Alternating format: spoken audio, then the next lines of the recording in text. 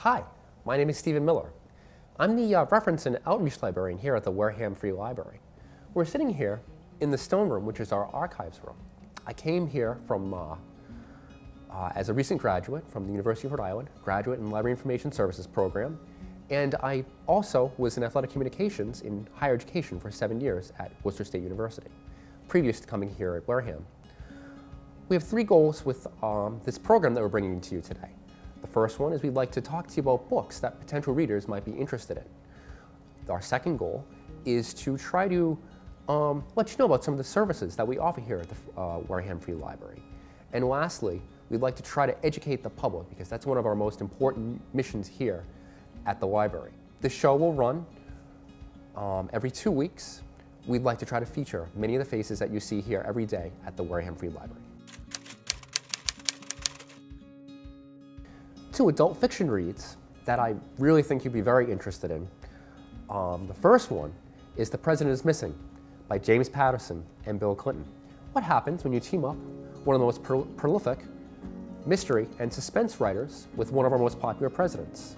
You get a novel that begins with threats of cyber terror that could cripple the United States. As a result, uncertainty and fear grip Washington, D.C. There are murmurs behind closed doors of espionage within the president's cabinet. And just when the president becomes a suspect, he goes missing. The novel itself is set over the span of 3 days, and it's a captivating page-turner that's realistic from beginning to end. The book itself has been on the #1 bestseller list for the New York Times, the USA Today, and the Wall Street Journal. The second book is The Woman in the Window, which was the debut novel of A.J. Finn. Brings back memories of that 1950s movie, Rear Window, which starred James Stewart and Grace Kelly. The plot revolves around Anna Fox, who is a recluse. She lives alone in New York City, and she spends her time drinking wine, watching classic movies, and reminiscing about the old times in her life. She also frequently spies on her neighbors.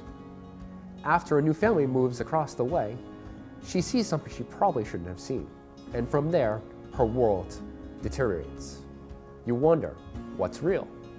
What's imagined? Who's in danger? As the book continues, nothing is as it seems to be. It was a #1 bestseller earlier this year, and Fox, a cinema production company, is in the process of developing a screenplay for this particular book. The last part of this book talk that I'd like to highlight is The Great American Read. The Great American Read is an 8-part PBS series hosted by Meredith Vieira that explores and celebrates the power of reading told through the prism of America's 100 best-loved novels.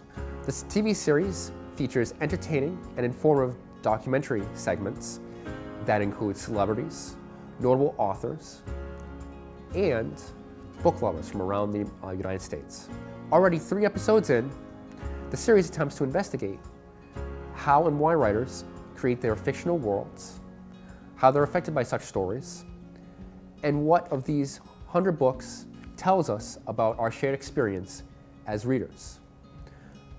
The list of 100 books span from classics like Great Expectations by Charles Dickens, The Great Gatsby by F. Scott Fitzgerald, and To Kill a Mockingbird by Harper Lee.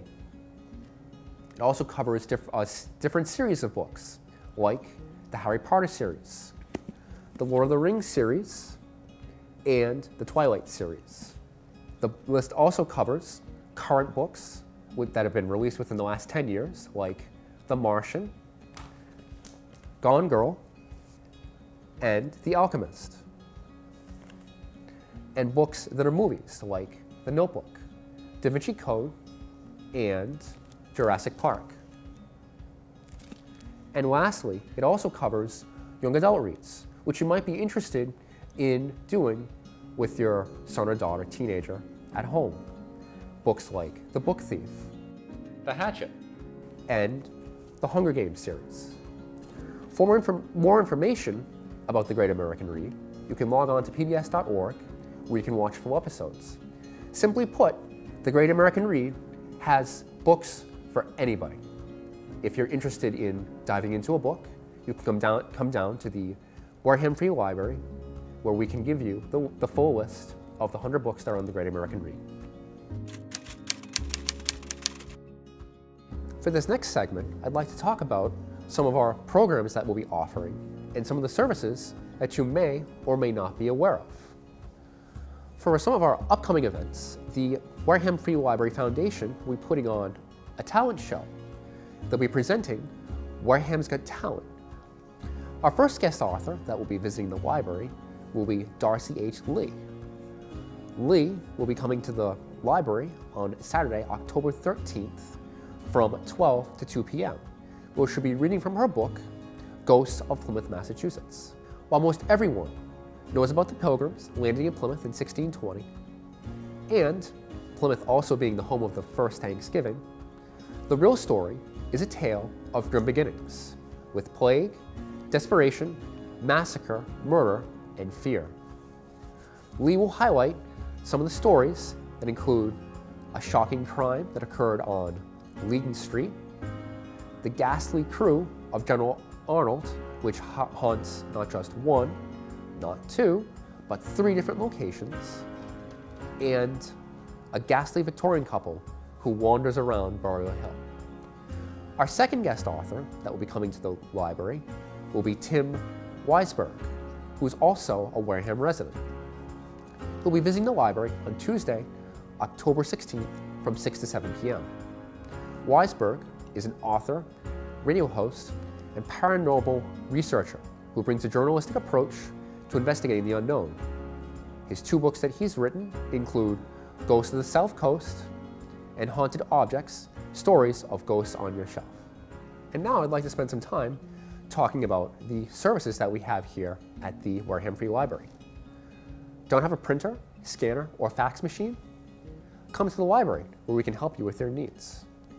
Printing and photocopying is 15 cents per page, while our scanning and faxing services are $1 a page. If you're interested in sending a fax, you can visit our circulation desk, where our circulation staff can help you out. And for scanning, you can come to the reference desk, and I'll be helping you out. Did you know that you can also rent fishing poles from the library? You can check out a fishing pole at our main branch here at Marion Road, or our onset branch down at the Spinney Library. We also provide information on how you can get a fishing license. One of our other services that we offer is the Adult Reading Partners. If you're an adult in need of one-on-one training, the Reading Partners program helps provide free confidential tutoring for Wareham adults out of school youth over the age of 16. Help can be provided for computer basics, test prep like the HiSET test or the MTELs, English as a second language, and basic technical support, along with adult education and basic money managing skills. For more information, you can visit us at the library or send an email to readingpartners@gmail.com. I'd also like to talk about our fall storytime hours. Running from 10 a.m. to 11:15 a.m. at the main branch will be our story time on Tuesdays, Wednesdays, and Saturdays. Saturdays will also feature a visit from Miss Bethany. On Mondays, story time will be 10:30 to 11:15 at the Spinney branch down in Onset. For more information, you can contact the Children's Librarian, Marcia Hickey, at 508-295-2343 at extension 1014. And lastly, I'd like to talk about Internet Basics classes that we'll be having here at the library that I'll be teaching. If you'd like to know how to use a mouse, a keyboard, access the internet, set up an email account and an address book, and then learn how to stay safe online, classes will meet on Tuesdays in October from 1 to 2 p.m. Spaces are limited to 5, and they'll be taking place here at the main branch. For more information, you can call my phone number at 508-295-2343 at extension 1012.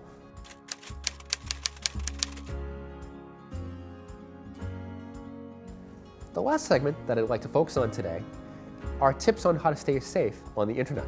While we teach our children to avoid strangers in public, everyone needs to follow the advice of being really cautious online when accessing your information. The most vulnerable group of adults that are susceptible to online fraud are seniors. A 2015 study done by True Financial Link found that $30 billion is lost by seniors each year due to online scams. To avoid being scammed, here are a few basic safety tips. Number 1, never assume that a stranger online is trustworthy. Unless you 100% know you're talking online to someone that you know, whether it's by email, video chat, or instant message, they're likely looking to take advantage of you. If you see a message with an offer for a prize, don't believe it, because it could be someone trying to get your information or install malicious software on your computer. Number 2, never provide any of your sensitive information online. While some websites are trustworthy, like the Mass Health Connector website and some government websites, there are others that are scams online that are designed to trick you to give the scammer your private information. A customer service representative from a company might ask you for your bank account or even your social security number. If you have concerns about trusting the email or the website, always, always, always call the customer service representative of the company that emailed you. And number 3, never assume that someone who knows things about you is someone you can trust. It is so easy for scammers to get your information, because sometimes your church groups or the other organizations you belong to put their information online.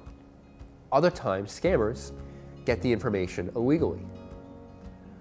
And because a person can easily find information against you, always be cautious when you're communicating with strangers, even if they know your full name, the address, even the number of children or the pets that you have. Don't trust them. And now here are a couple of common sense scams to be on the lookout for. Number 1, email scams. Sometimes these scams will be a request for a short-term loan, where a message says that they're in quote-unquote dire need of help, and they'll return your loan many times over at a date very close by. Other scams are looking for your personal information so they can steal your identity. Number 2, the second scam to be on the lookout for is a request to validate your banking information.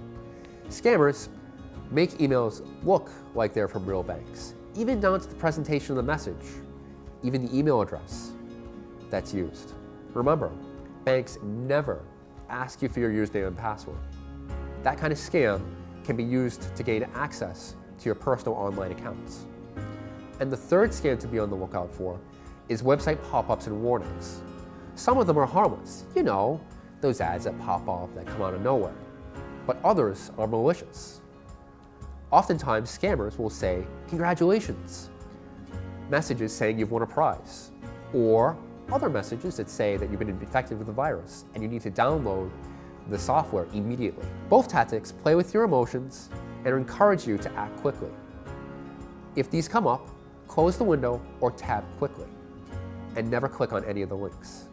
If your computer is locked out or we can't really access any of the other buttons, just simply turn it off, and that should solve the problem. I'd like to conclude by talking about some of the other services that we have here at the library. If you don't have a computer at home and need to access the internet, come down to the library, where we have access to high-speed internet and word processing software. We also have headphones that you can check out at the circulation desk with your library card. And lastly, I'd like to talk about reference services, the services that I offer here at the library as a reference and outreach librarian. If you need help looking for information, whether it's online, whether it's a book, or if you need help with a computer program, or an iPad, or a laptop, or something you're not sure about, come and see me at the reference desk. I'll be certainly glad to help you out. I also offer historical and genealogical resources that can be available to you, and I can also help you find that next book that you're looking to find to read. Thank you for joining us for today's program. I hope you will be able to join us for our next episode, where we're highlighting our children's programming, talking to children's librarian Marsha Hickey.